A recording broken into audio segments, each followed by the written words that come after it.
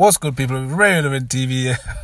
Let's get straight into it. Vic Santoro had a problem with somebody, according to him, from his nearby ends, I'm going to call it.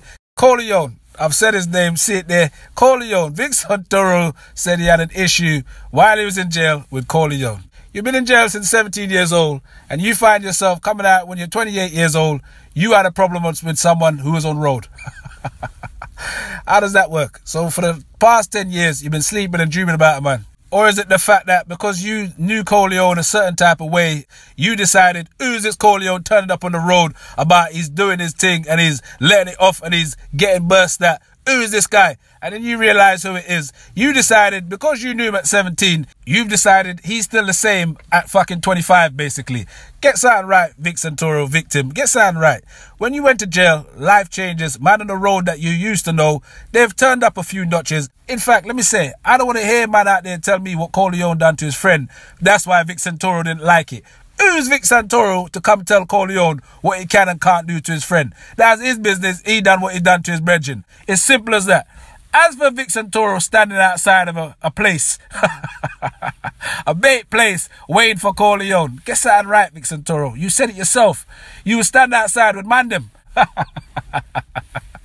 You know, this tough talk on the internet, I like it. It was all good running up an African child.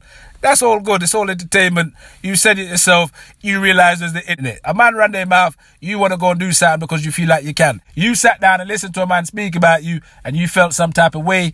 You wanted to do something. You felt like, nah, he can't call my name. He can't talk about me. That's what you felt. Don't try and lie after you realize African child's a clown. Anyway, back to Corleone. Corleone was making pee on the road. Corleone was doing his thing. Vic Santoro tried to make it look like he's got a problem with Corleone. I call that a mega beef, aka beg friend and beg beef. Realistically, Vic Santoro just wanted to be friends with Corleone, but he didn't know how to approach Corleone on a friend thing. There was never no beef. You just wanted to start talking about other man. I.e., you want to start talking about olders never handed you down nothing. Hey, you got uncles, aunties and family members. Why is it always older man go hand you down something? Nobody owes you nothing. Oh yeah, I can't forget the part where Vic Santoro says, do your research. What research? Who are you for man to be doing research? You've said it yourself. You went to jail at 17 and you come out at 28. In them 10 years, what's there to research? No, hold up, I get it. He was saying that his name was Concrete in the streets.